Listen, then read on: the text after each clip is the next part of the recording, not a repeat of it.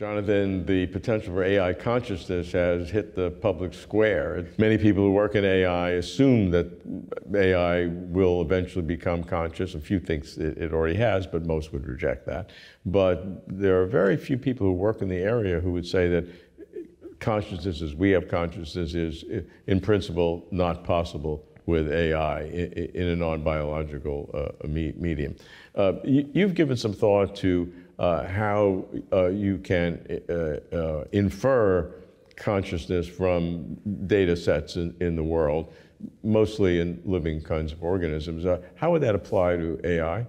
Well, I think there's the real possibility, in fact, this is my hunch, that the kinds of patterns that we'll see associated with biological consciousness will not be observed in AI in the same way. So the particular way in which we see the synchronization, cross-frequency coupling, and coherence between different information systems that we see in biological systems, that's not the way that these AIs work at all. And I think it's very important to distinguish between intelligence and consciousness. AIs clearly have intelligence. It's not at all clear to me that they necessarily have consciousness, or that the kinds of metrics that we may use to infer consciousness in biological systems will apply to AI, at least not to AI as they're currently being formulated.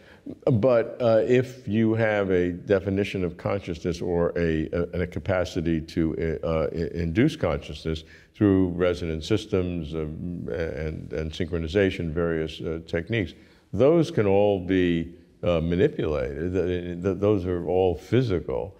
And so at some point you would be able to recreate that. It may be a totally different structure to produce AI, but those are certainly duplicatable with advanced technology as you exponentially grow, maybe not in the 10 or 20 years that some people artificially talk about, but maybe in 1,000 years. Well, it's certainly possible, and I would not want to dismiss the possibility that we'll be able to make purely material systems have consciousness.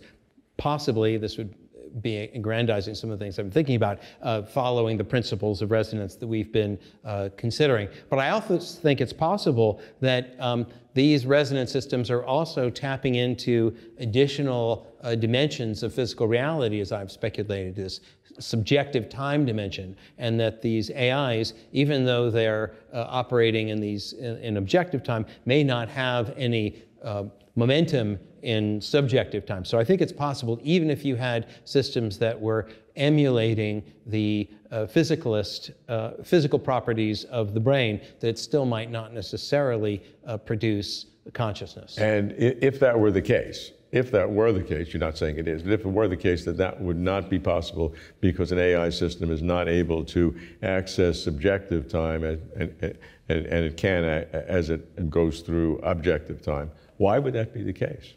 Well, we'd have to have a better understanding of what it is that propels us through subjective time. And it's possible there are some things that we may just never be able to get a full handle on. So that would be unfortunate, because it would be really cool if we could get a handle on that as well. But I wouldn't want to rule that out as well.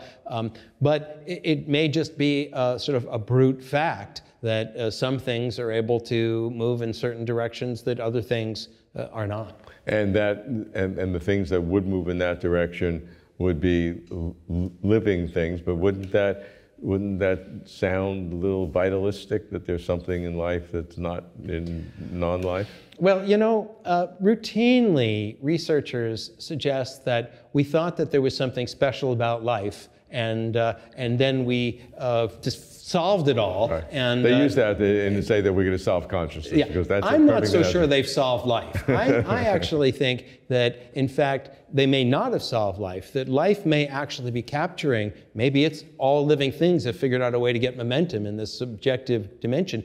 I mean, they've solved life, but they haven't created life. No one has actually made, from purely inorganic materials, created life. I think that life and consciousness may be more intimately connected than we recognize, and that vitalism may have a comeback.